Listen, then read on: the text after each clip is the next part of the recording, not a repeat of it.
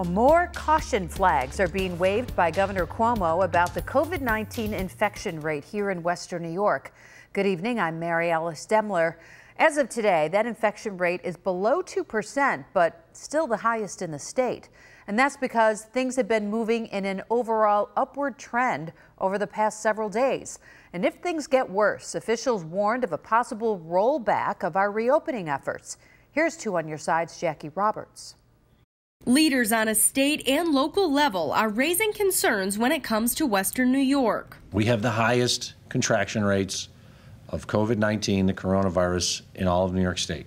Dr. Thomas Russo believes we're still at a reasonably low level, but at this point, he says we don't want the situation to get any worse. We know that mask usage and physical distancing works in preventing new cases, and we just need to continue to do that. On a call with reporters, Governor Cuomo urged Western New Yorkers to take this seriously. We've seen places across the country where they reopened, they didn't do the social distancing, they didn't do the masks, the local governments didn't do the compliance, the virus went up, and then they had to scale back the economic activity.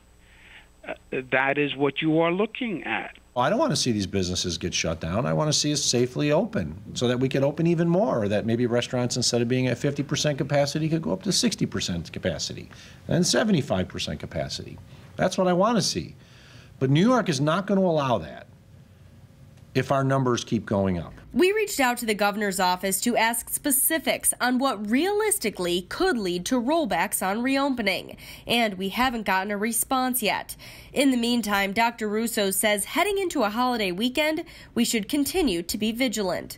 Since we haven't been doing as well the last 2 weeks as we were for most of the summer, what that means from a functional point of view is that if you have a gathering with people outside of your social bubble, the likelihood that someone that comes to your party that is infectious is much, much greater now than it was a couple of weeks ago.